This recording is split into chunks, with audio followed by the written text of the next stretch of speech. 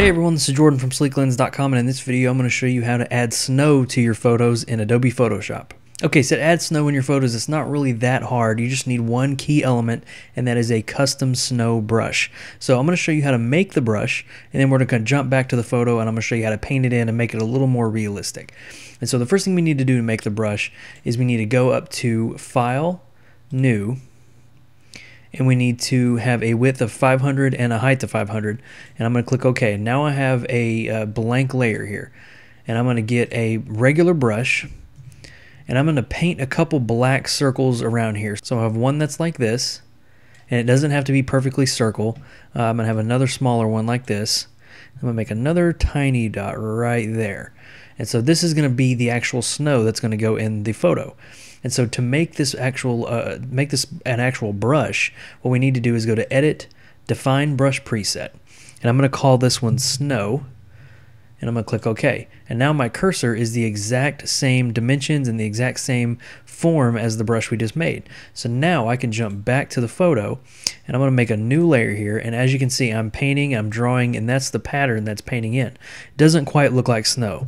So the next thing we need to do is we need to go to the brush panel. So I'm going to go here to Window, Brush Presets, and go to Brush. And now here's where I tell Photoshop how I want the brush to operate. So first I'm going to go to Brush Tip Shape, and I'm going to make the spacing. I'm going to space them out just a little bit. So roughly around there, so about 35, 36, 37, somewhere around there. And I'm going to go to Shape Dynamics. I'm going to check that, and I'm going to put my size jitter all the way up to 100. And then for my angle jitter, I'm going to kind of mess with that a little bit. You can see it kind of moving around, and that's kind of what's going to happen here. So I'm going to put it all the way to 100 as well. Roundness jitter, I'm going to kind of make it a little more flat, but not all the way. And so I'm going to keep it right around 60, 65, somewhere around there. Scatter, that's a big one because you want them to be kind of scattered apart. So I'm going to take my scatter and bump it all the way to 1000. And my count, I'm going to mess with that and put it around 2. Next, I'm going to make sure my smoothing is checked. And that's about it. That's all you need to make your snow brush. It's very simple and very easy to do. So now, as you can see here, I'm going to take my brush. I have the brush shape here. I can take my brush, and as I paint, I get all these speckles of circles coming around here. And this is actually the brush that I just made. So I'm just going to remove that, and now I'm going to change my brush color to white, and I'm going to make my brush fairly small. I'm going to make sure I do this on a brand new layer, so I'm not affecting the background layer, just a brand new blank layer. And all I'm going to do is paint downward. So I'm just going to click and hold and drag downward, and you can see I get a whole bunch of dots. And that was a little too big, so let's make it a little bit smaller. And let's try right there. And what this is doing is I want it to be as small as possible, and all I'm doing is making it look like the snow in the background. I'm just trying to make it look like this is pretty far away from the camera, just random lines coming down. Doesn't need to be perfect. So we got that right there. And so I'm going to keep that just like it is. Now I'm going to go make another layer, another blank layer, and I'm going to enlarge my brush just a little bit more. And I'm going to do a couple clicks here and there, just like this. So as you can see, if we take that layer away, we have these dots right here. And I'm just going to make a couple more, and these are all going to be in random order because that's what we set our brush to be. Alright, and I'm going to put that layer back there, and now I'm going to do one more, and I'm going to make this a fairly large one. So I'm going to do it right here, right there maybe another one over here. Alright, so there we go. And what this looks like is in the final product, these larger dots are actually going to look like they're hitting the front of the lens. They're in the front of the camera. And so we have the front of the camera snow here. We got kind of like the mid-range here. And then we got our tiny snow that's fairly far away from the camera here. So let's concentrate on the small snow here. So what I'm going to do is I'm actually going to go ahead and do a Gaussian blur on this. So I'm going to highlight that layer. I'm going to go to Filter, Blur, and Gaussian blur. And there's no real magic to how much I need to blur because it's going to affect different photos. So I'm just going to blur it just enough to where I'm not seeing any harsh edges. So somewhat around there, that looks about right. You can still see that there's detail in there.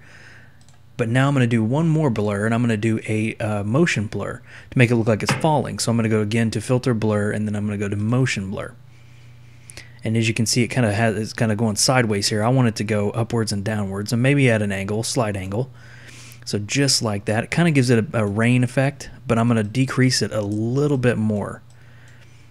So right around there. It looks like it's snowing pretty good, which is kind of the effect I'm going for. So I'm going to keep blurring it, and for mine, it's going to be roughly around 35. I think that's going to be probably good value there.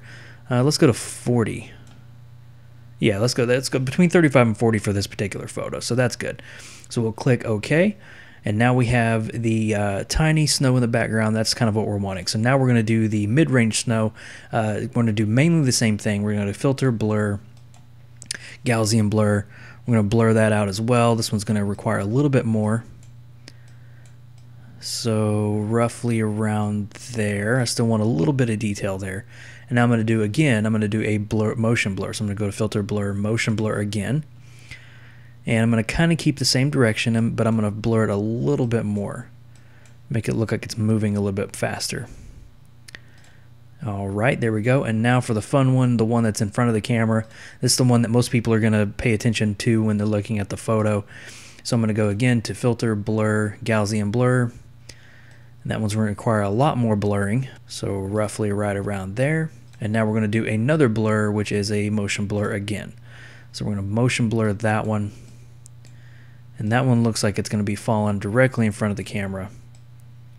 So let's go right there.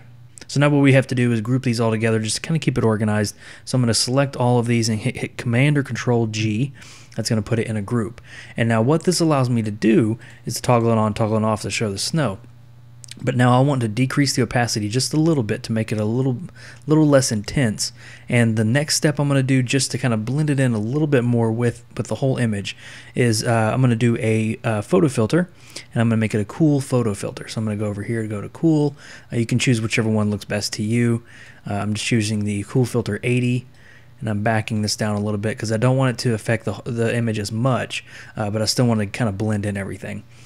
So roughly around there, and that's kind of the snow that we're going for.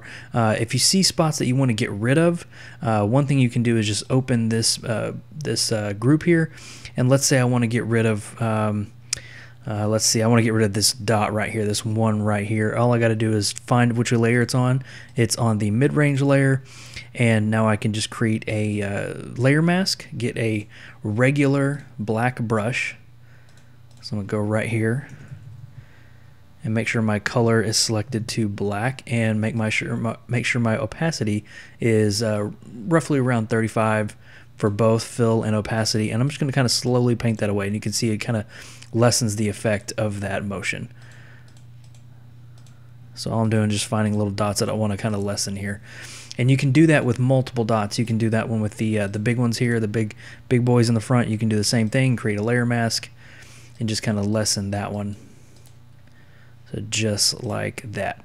All right, and the next thing we can do just to kind of help some of this out is we have the small dots here, the small snow. We can actually make a duplicate layer just to kind of help it a little bit. Make a duplicate layer, and then you can see it actually intensifies the snow. But we can move this around since we have another layer, so we can move it around to try to help out where there's snow that hasn't been added.